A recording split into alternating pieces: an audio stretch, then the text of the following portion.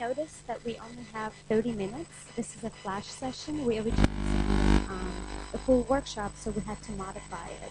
So the way we would like to run this session is a couple of facts related to women and the internet, and then we will open it up for discussion.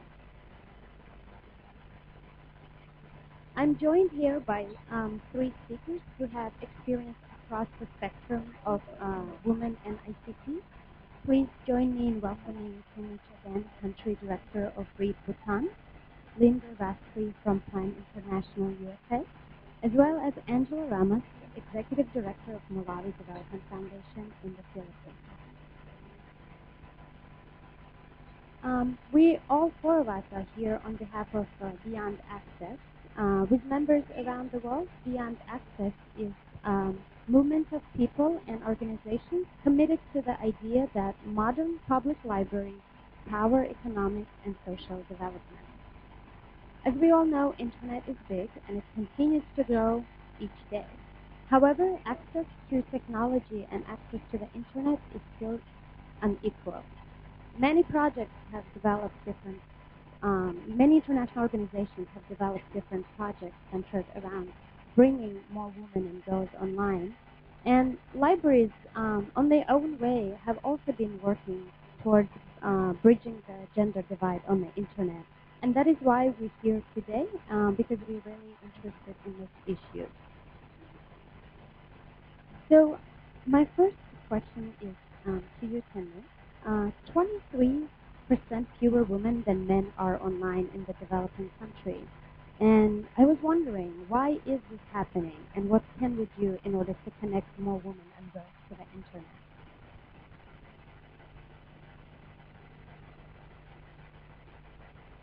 Thank you, and good morning to everyone again.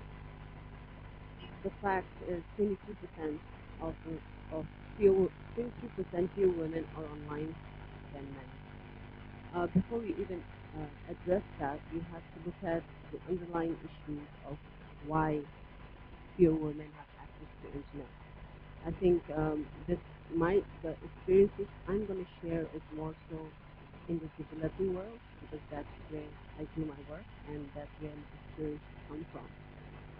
Before we can even address a public policy framework towards creating a more conducive policy for women in business, we have to first cover those two issues. Number one is our stereotypes and the traditional roles of women and girls typically played in most of society. And the second one is particularly for women in the developing world. Going to my first point, everyone knows, it's a fact is that traditionally women are seen as being girls have household work, women feel are seen more at the home and family, and I would go as far as saying education systems do not necessarily using or encourage women and IT or women in civil rights. So I think when policymakers and business organizations gather together, like the Forum of Social Affairs, what we need to keep in mind is first we need to address those issues of how we can change or shift the traditional views of and stereotypes of what role the girl and the women can play in terms of internet, and more specifically the whole technology movement. The second point is we see most in developing world an average of about 50% of the population, and it's even more so less for the women. Women are not literate, then we've already taken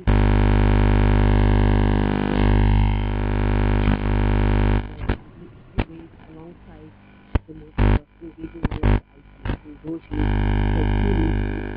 together. Now, once those two issues are addressed, access. It's been, in our experience and proven across the world, that public libraries provide a safe space, a conducive environment for men and women. And I have to stress men and women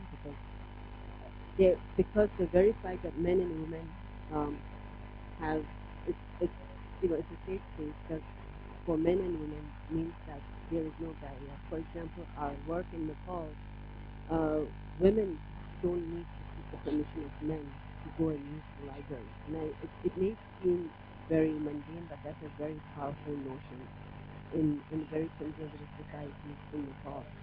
Uh, Women have easy access to internet in libraries. Either if they were to go to a cyber cafe to get access to internet, internet facilities are normally free. And when they come to a library, they not only are faced with the challenge of using internet, but they're actually guided by librarians who can help them um, get used to internet and use internet for their own gain and livelihood.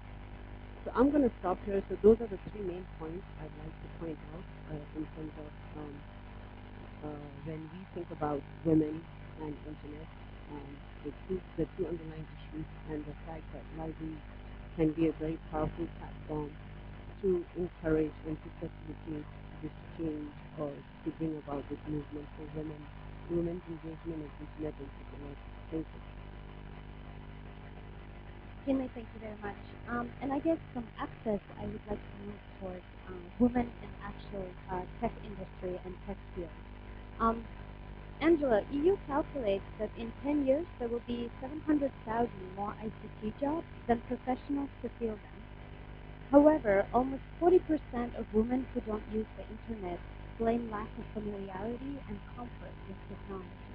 And even in high-income countries, women only make up 20% of ICT specialists.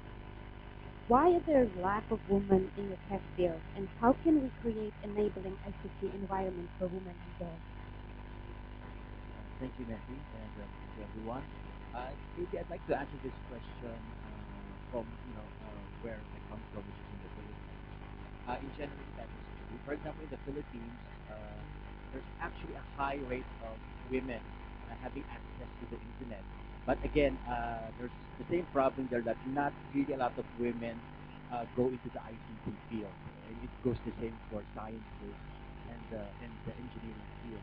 And I guess one of the problems there maybe is that is that these most girls aren't exposed at a younger age and exposed to options and opportunities that they can have, getting a career in ICT.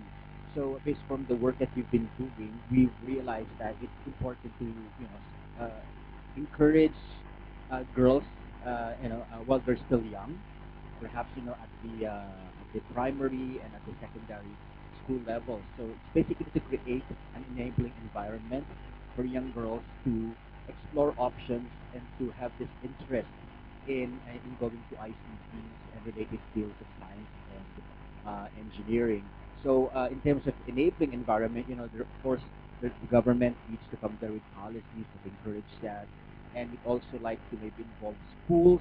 Schools need to involve teachers are need to be involved in really encouraging girls to go into this field, of offering them opportunities, strengthening subjects in science and technology, strengthening courses in computers, and for example, at the secondary level, we can encourage girls, for example, to learn how to code, and to learn how to develop applications at a younger age, and also encourage them to maybe do community projects in the music community where they can apply what they've learned.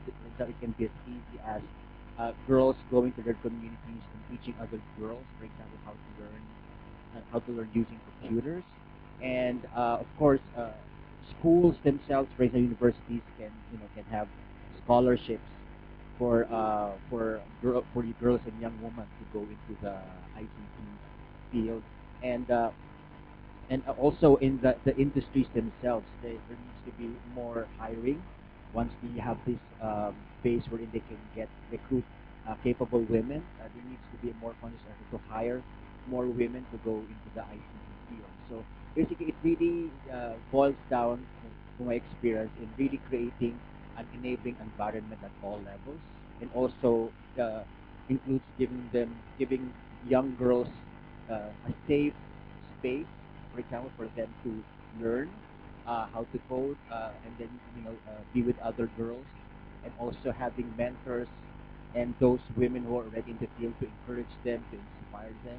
So you can have venues like these in schools, in places like libraries, And this would, if we have all these mechanisms that will enable girls at a younger age to really, inspire them and pick their interest in going to ICT. Eventually, when they grow up, they'll be this working force of women who will be ready to enter into the ICT industry, and thus will have, will bridge that gap, gender gap in terms of women working in the ICT industry. Thank you very much, Angela. And I guess, Linda, if you kind of could help us summarize. Henry talks about the reasons why there's fewer women online, and Angela talks about what we could do to bring more girls into the tech field. What should be some of the guiding principles to keep in mind when we are designing policies around internet and gender? I think a few things would be important. One is to not only think about access, to think about going past simple access and to understand some of the barriers. Similarly, thinking about that girls are going to face in terms of access and making sure that programs are designed to bring equity to that rather than just talk about it for everyone who has access to the internet. If they're, if a player or a library or out there, he's really thinking about making sure that there are additional support for women and girls to be able to access internet. And then to also think about not only what the local context is and what girls and women want to do online, but helping them think beyond traditional ways of traditional employment or traditional things to do. Here's speaking against what Angela was saying, that in some cases they said, well, let's teach women to go online to different sites picking recipes or the very stereotypical types of activities. And I think helping girls and women kind of dream further than that and think about what we could actually do if they do have access to information. So I think quality is important. It's not just numbers, it's quality access and quality information, which then kind of brings us to the idea of local content and making sure that there's content that's being produced by women and girls, as well as that quality being right. I think it's also important that women and girls have any partnership to develop new policies. I think not only in places like this, but that we're really getting down to the ground and letting women let their narrative are very much happen and what they think could be done in order to do something about access, whether that's additional opportunities. So I think those are some of the things I would mention. I think also it's important that we track how we measure gender disaggregated numbers and trying to really find better statistics and better understanding of who does have access in which countries, rather than looking at these just global numbers, but trying to understand rural versus urban, men versus women, and also age. At what age groups do girls start being able to access internet, and what skills are required. Thank you very much. We have about 15 minutes, and we want this to be a quick discussion. And so we welcome anyone who wants to ask questions from our speakers or do any kind of statements or comments. You can share your experiences in the field.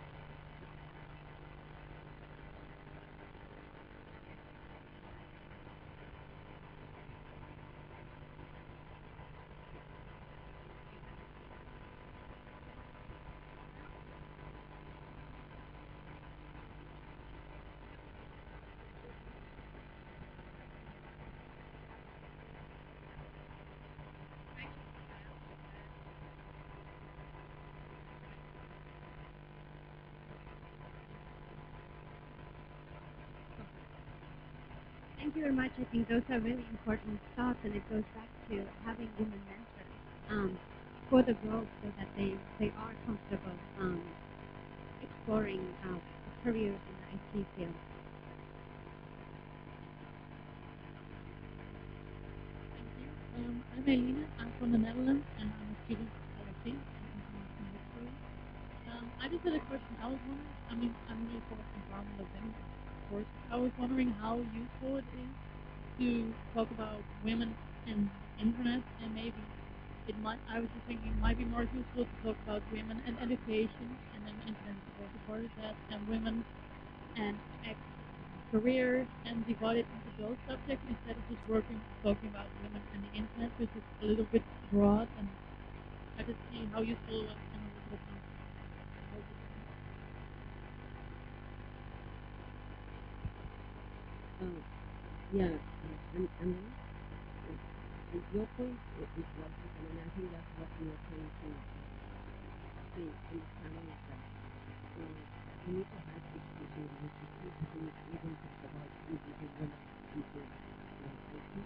And the point and the thing we're trying to get across is that how we can make a framework or put policies together, programs together. You have to keep your school in mind. And I think you're right, internet is not an end, but a means to an end. So why we're encouraging women to be involved in IT is that it can be used as a means to empower. Maybe it's in the field of IT itself, maybe it's in the field of economic empowerment to get more business online or something or the other, or to get more access to information. So internet is a means to bring that in.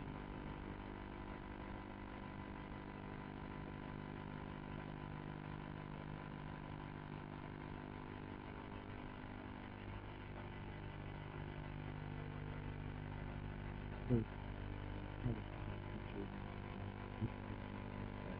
so when I look at myself and girls, I think about Jordan, I think about social exclusion rather than inclusion.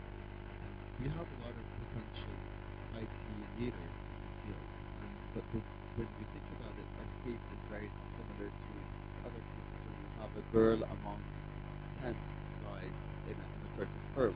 Um, and having been to Young Access conference for the last couple of days, I can only think of libraries as a really good medium where technology is used. There's a lot of technology needed. IT girls are needed to be in a library. Where in my country, in our situation, the library creates this very safe environment for a girl. It is accepted by the girls to go to work in a library environment, as much as it is accepted for her to go to a university. So think about the library as a place where we can get girls who come from an IT background. They can help give back to the community. They can help with creativity. It's a place for innovation. It's a hub for innovation, and it's a welcoming environment for girls who can be excluded from the work market in time, like Jordan. So this is just one comment on that. Thank you very much, and it echoes what Timmy was saying earlier about creating safe places, be it a library, be it a community center, be it a school. We just need to ensure that when we're talking about politics, there's also a conversation going where those girls will be trained and access the internet. Any other thoughts or comments? From Iraq. You guys on the panel gave some really good policy considerations to think about in your comments. I'm wondering if you could each talk about one program or policy that you've seen one thing that we take home that you think is replicable, that you think is important to focus on, that actually works in bringing girls to the IT field.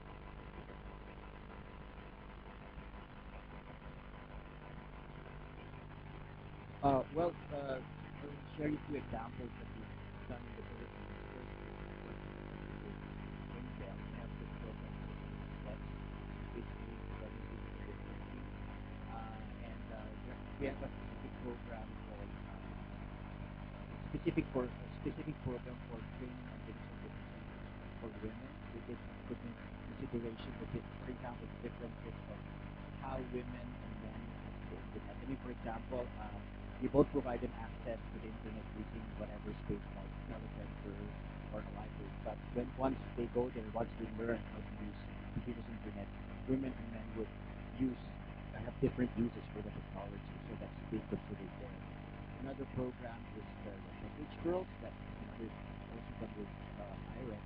Basically, that environment, that enabling environment that trains young high school girls on developing their ICT skills, at the same time developing their community leadership skills, as well as skills in coming up with local community programs and local community projects, wherein they whatever they learn from that program, they bring to their communities and they share it with other girls, other members of their generation. For me, the policies that you would that reason why are so important is education of girls and women.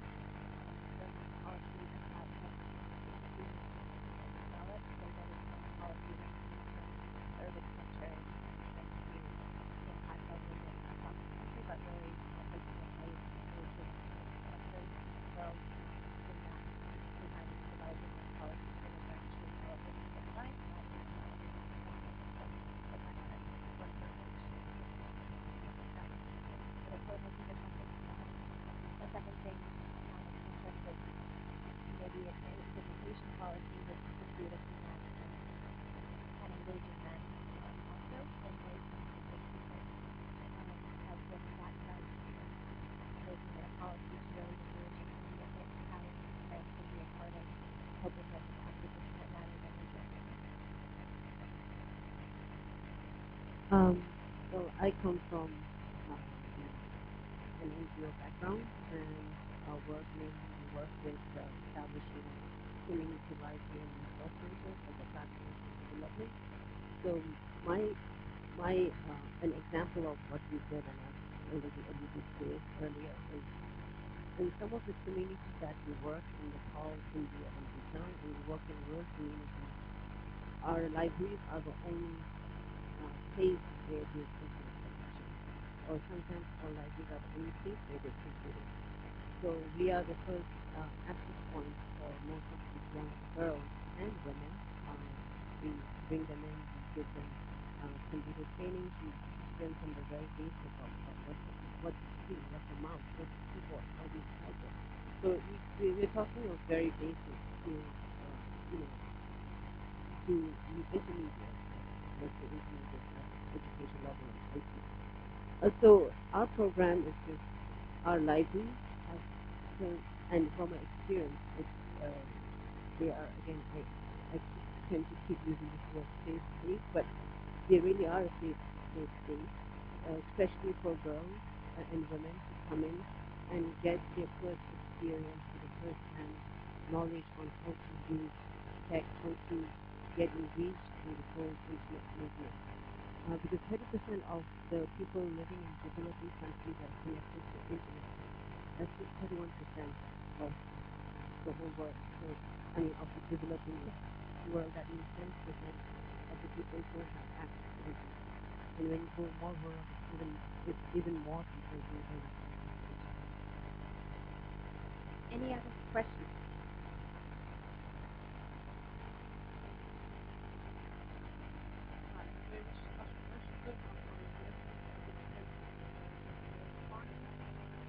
I came online in 1998 and then we had online we had a web girl. Then I came there, I was listening to people and the internet. And a lot of questions coming, especially in safe places, were really easy. I came when I asked for many questions, they were, ha ha ha, and I came to the web girls, and they are now working there, mature today. I could ask my question, they helped me so far, and I became assistant administrator. I was growing because I really had the intention to become technical, but always involved. Because everybody was left with, oh, mommy, why should you do it? So the safe place thing, I really bring it up, online or offline. That's it sharp. Now, yeah, this part and all of their on board, women can actually come out and have. Thank you very much. And we have about 2 minutes, and I wanted to take this 2 minutes maybe to ask our panelists, speakers, to give one concrete recommendation to governments that are interested in empowering and bringing more women and girls online.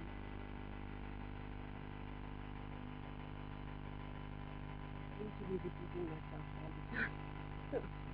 I think recommendation to policymakers would be don't look at internet in isolation.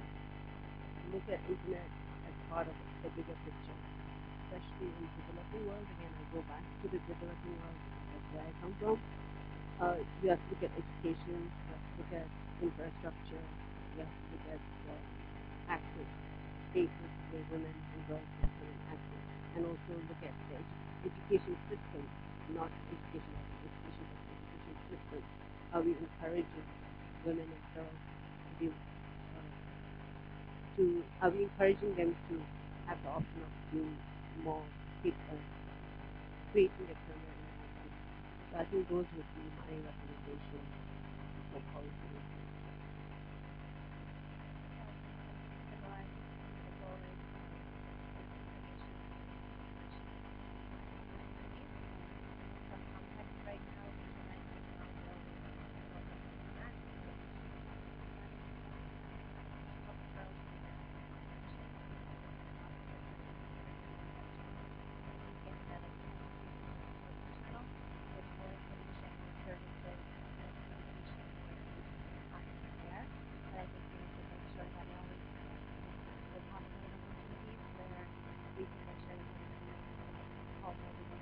While we work towards providing access, we have to make sure we're offering